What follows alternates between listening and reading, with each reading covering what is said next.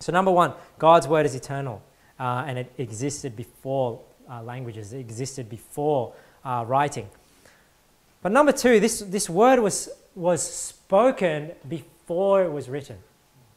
So the Bible existed, the scriptures existed in a verbal form before they existed in written form.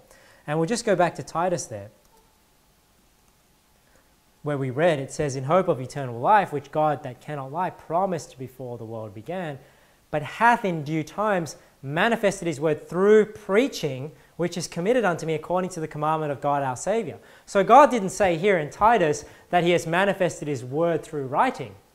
He manifested his word through preaching. And what I'm trying to get at here is this emphasis on the original writings. The emphasis is not on the original writings. The emphasis should be on what is the inspired word that existed before the world began, that was manifested through preaching, which we have recorded for us in the writings of Scripture. But let me show you this principle all throughout the Bible. 2 Samuel 23, verse 2. Oh, that's not 2 Samuel. Samuel 23. There we go. Verse 2. This is David speaking here. David, the son of Jesse, said, and the man who was raised up on high, the anointed of the God of Jacob and the sweet psalmist of Israel, said, the Spirit of the Lord spake by me, and his word was in my tongue. So David didn't say the Spirit of the Lord moved me and his word was in my pen.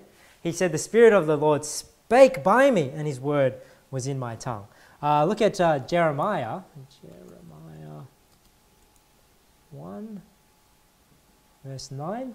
This is Jeremiah now. Then the Lord put forth his hand and touched my mouth. And the Lord said unto me, behold, I have put my words in thy mouth.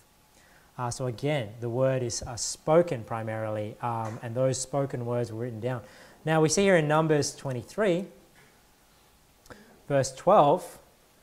Now this is Balaam talking here, and obviously Balaam was not a righteous prophet at all, but it's interesting that he says here in verse 12, and he answered and said, must I not take heed to speak that which the Lord hath put in my mouth?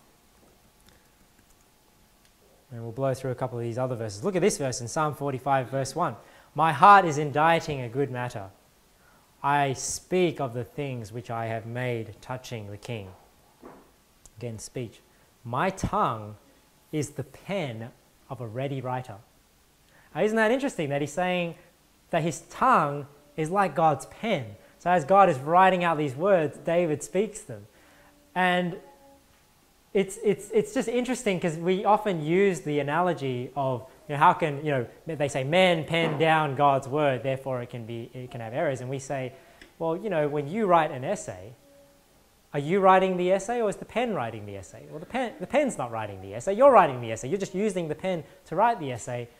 And it's almost like God is saying here, is the man speaking or is God speaking? Well, God is actually using man as his pen to speak the words of God. My tongue is the pen of a ready writer. Let's look at this verse in Luke.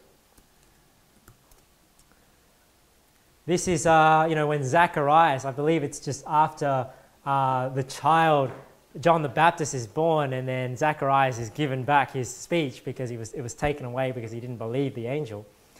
It says here in verse 67, and his father Zacharias was filled with the Holy Ghost and prophesied, saying, blessed be the Lord God of Israel, for he hath visited and redeemed his people, and hath raised up an horn of salvation for us in the house of his servant David, as he spake by the mouth of his holy prophets, which have been since the world began. So again, you see there that the word was spoken by prophets.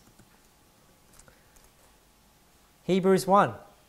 God, who at sundry times and in diverse manners spake in time past unto the fathers by the prophets, hath in these last days spoken unto us by his Son, whom he hath appointed heir of all things, by whom also he made the worlds. So you see there that the Bible is spoken.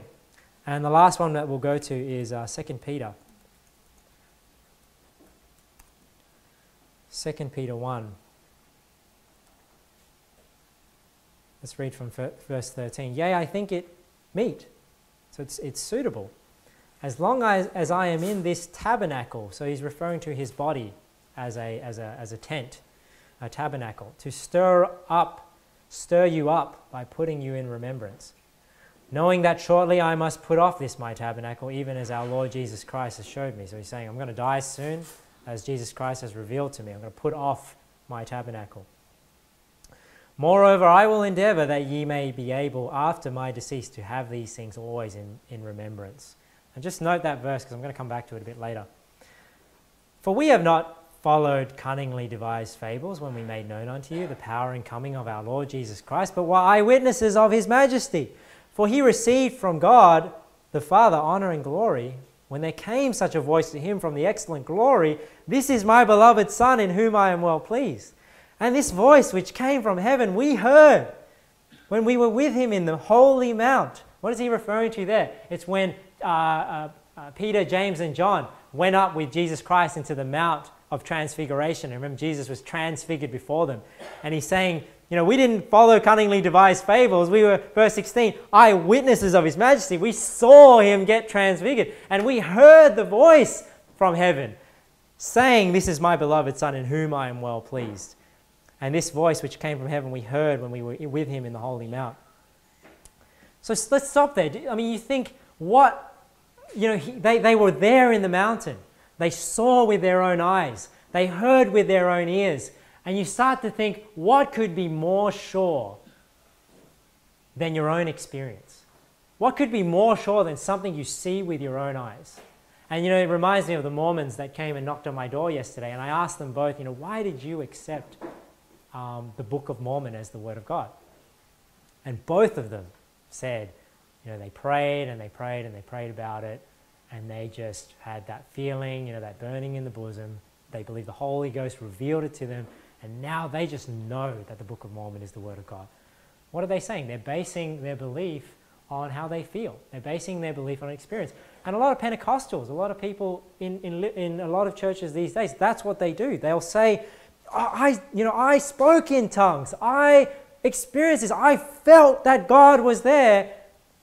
And they're basically basing their truth, their standard of truth, on what they experienced. But what do we learn from the Bible? The Bible says here that they had that experience. They were in the holy mount. They heard the voice from heaven.